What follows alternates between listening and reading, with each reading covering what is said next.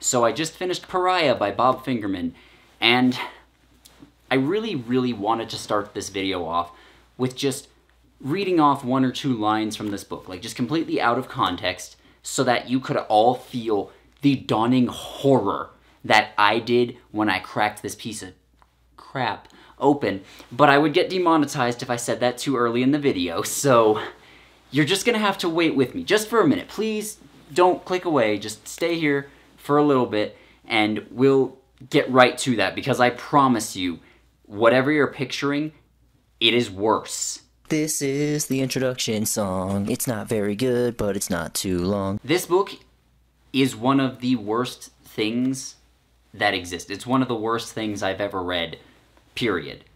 Like, if I were to put this in my top 10 somewhere, and admittedly it's been like 3 years since I've updated my top 10 most hated books, I should probably do that sometime. But like, if I were to put this somewhere on that list, I think I would put it right above The Fifth Sorceress.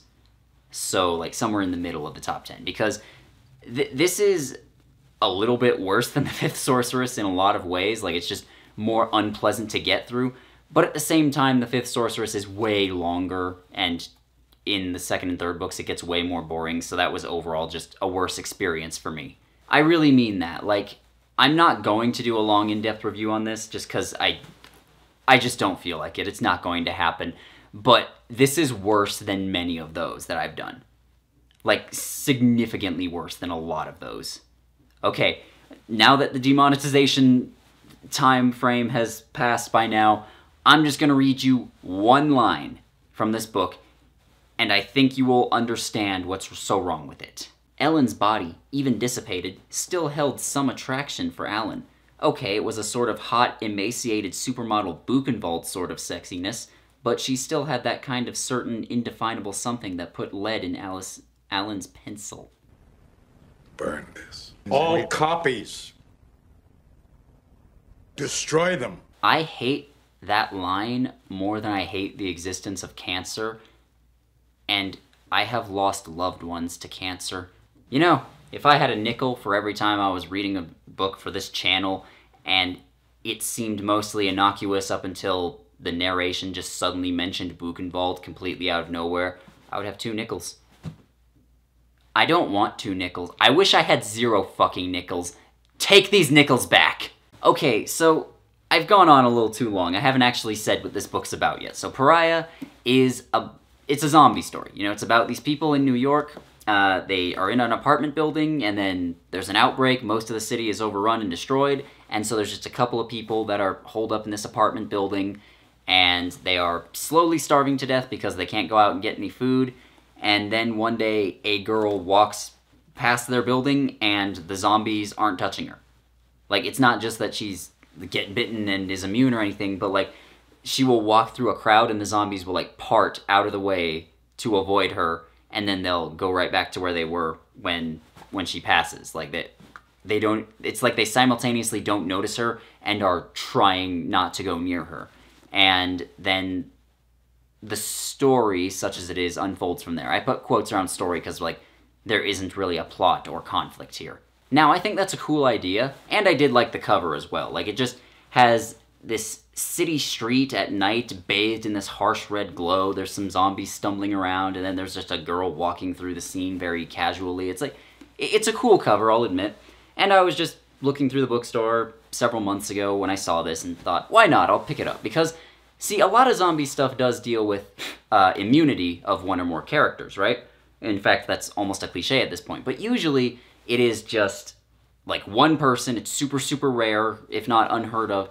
And it's just, if they get bitten, they won't turn. But like that famous line in The Last of Us, you aren't immune to getting torn apart. You know, whereas this takes it a step further. It's like the zombies won't even touch her. She can just walk through completely unmolested. And later on in the book, they find out that it has sort of an umbrella effect, so that if another person walks next to her, they also won't be bothered. And that's a cool idea. It makes me wonder, like, okay, why does she have this ability? How exactly does it work? What are they going to do with it? I don't know. Like, even after reading, and like, there's no sequels or anything which further explore those questions and explain what's going on, by the way. Like, this is a standalone book. And we never find out exactly what caused this. We don't see them do anything all that interesting with it. It takes over a third of the book for the girl, her name is Mona, by the way. It takes over a third of the book for her to show up, and just, that's it. So, like, even that cool idea, they do nothing with it. So the first third of this book, it spends a little bit of time explaining how the outbreak happened, but I mean very, very little. Like, we learn almost nothing about the broader strokes of this, like what's happening outside the city. All we know is the city's overrun because the characters watch on the news for a little bit, and then it just cuts forward to months later when they're all half-starved and holed up in this building. And that's it for the first third and some change. Then Mona shows up, and then she just, like, very boredly decides to help these people out. Like, it is kind of strange the way she acts. Like, she's just walking around, and then people call for help, and she, like, casually walks up to the window and is like, hey, what do you need? And they're like, hey, can you get us some food? And she's like, okay, sure. And then she goes and helps them, and then decides to just stay at this apartment with them. And Mona gets, like, no personality. She has nothing to her. Like, we don't find out, or rather we find out very, very little about what she was up to before the world ended. We don't find out why she is completely untalkative and barely ever converses with anybody. She just kind of sits around and has headphones in and blasts music all the time. We know nothing about that. She gets, like, the tiniest bit of development at the very end. And by very end, I mean, like, the last 3 freaking pages. But that is it. There is just nothing to her. There's nothing to any of these other characters except that they're assholes. And like I said, there's no real story here. There's no conflict. Like, these people are trapped in this building. Like, what are they going to do about it?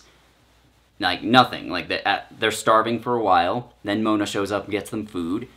And then that's it. Like, after that, it's just them hanging around. And, like, at the last minute, they do make one of the human characters a villain, but it's not exactly a twist. You know, we already knew he was kind of evil from the beginning, and, like, he doesn't have any grand plan or anything. He's just does something really bad near the climax, and then he gets killed for it. Also, there's going to be spoilers here. I don't freaking care, but if you want to leave now, then do that.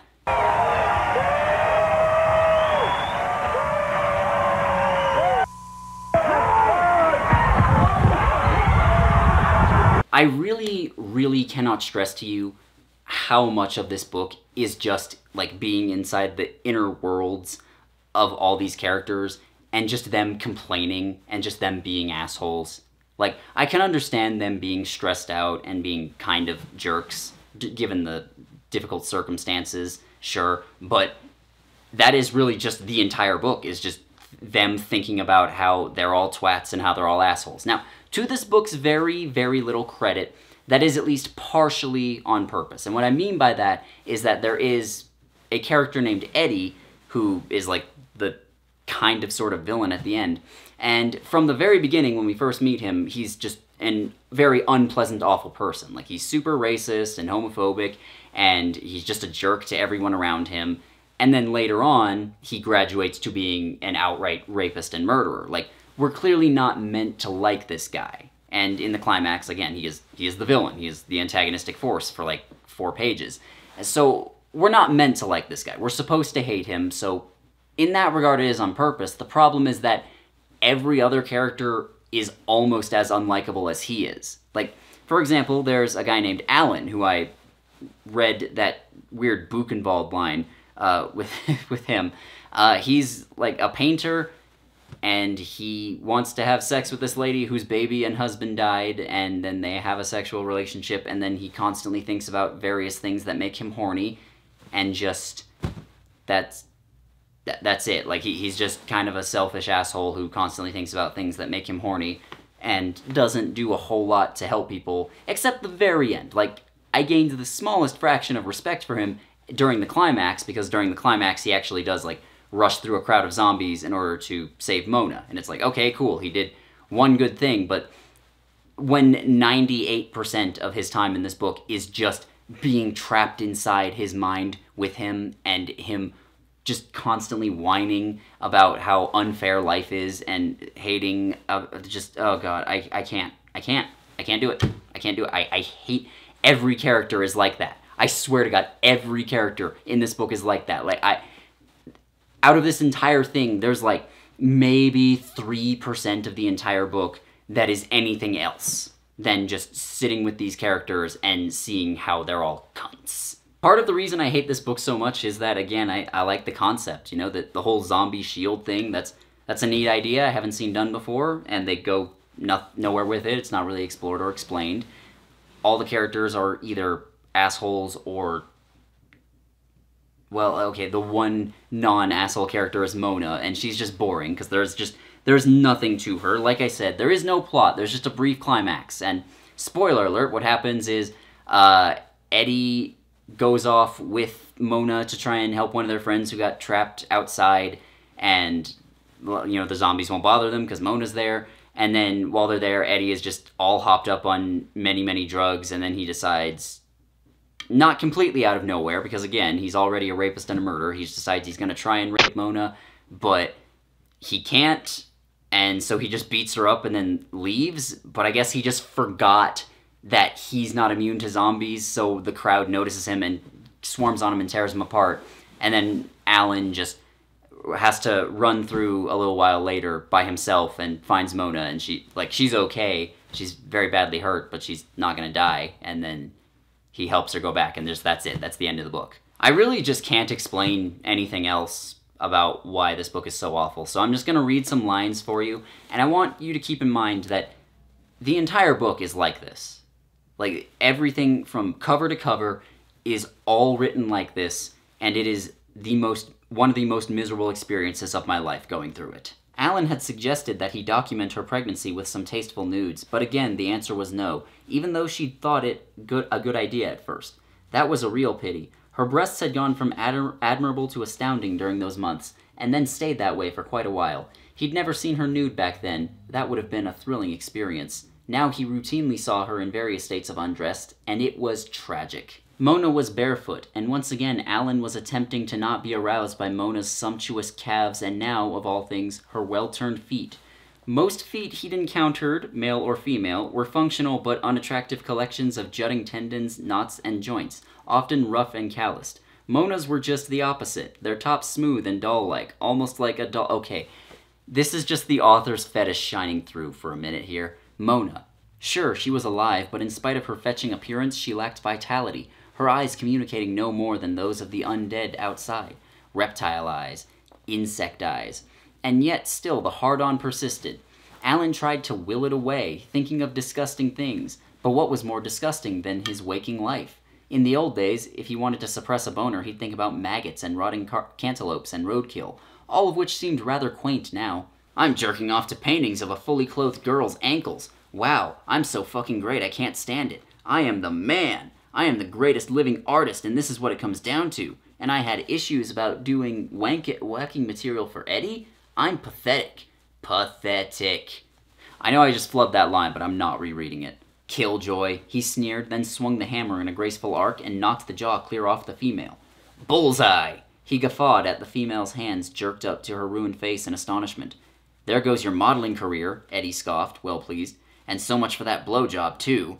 Although... The zombie's tongue lolled stupidly in the jawless opening between her upper teeth and gullet. This isn't a huggy moment, Ellen said, voice flat. It is what it is, and all without the hassle of pro-lifers to complicate things. That's pretty all right. I call that progress. What do you think the pro-lifer's stance on aborting a fetus in a dead world would be? Would that still be so bad? Not that it matters, but we're making conversation while we put off Abe's expulsion from the building. I'm ragging on you. Don't give me that look. He has to go. Neighbors who will eat their fellow neighbors are not to be permitted. I think that's in the charter. What? What's that look? No one talks like this! As they trudged on, slowly, deliberately, he felt the insistent surge of blood into his groin. Yeah, like Moses' fucking staff. And here is the final line of the book. You ready? He entered the living room, opening a jar of salsa. The chips were already on the table. He took his seat and dipped a chip. Like, the author thought that that was a line to end on. I don't know what anyone would see in this book, okay? Like, it has positive review quotes from both Max Brooks, who wrote the World War Z and the Zombie Survival Guide, and Robert Kirkman, who wrote the original Walking Dead comic. Both of which are pretty good. Like, these guys are good writers. They've done good zombie stuff and good stuff outside that. I do not know what they saw in this book, but it makes me question a lot about them. I so wish that I had not read Pariah. Like, I wish I didn't know it existed, but I have to live with that knowledge now. Like, everything contained in this book is going to stay buried in my cerebellum until my last neuron stops firing. Like, the rest of my life, it is going to be there. I have to live with this knowledge, and now so do all of you. Do not read this, please. Goodbye. Wow, you're still watching? I mean, I guess I appreciate it, but I'm not sure why. I mean, at this point, all that we have left is all these names here. These are my patrons, and including my $10 and up patrons. Apo Savalainen, Olivia Rayan, Brother Santodes, Buffy Valentine, Carolina Clay, Dan Antselievich, Dark King, Dawn, Dio, Echo, Flax, Carcat Kitsune, Lexi Delorme, Liza Rudakova, Lord Tiebreaker, Microphone, Mistboy, Peep the Toad, Roby Reviews, Sad Mardigan, Cillier the Vixen, Stone Stairs, Tesla Shark, Ve Victus, and Wesley. These are all great people. You know, let me tell you, if you want to get your name on here, then consider donating to me once a month, become a patron, or if you don't feel like doing that, or you just can't because, you know, you're like poor or whatever, no shame in that, then just, you know, rate the video, comment on it, subscribe, share it around, spam it to all your friends, and yeah, goodbye.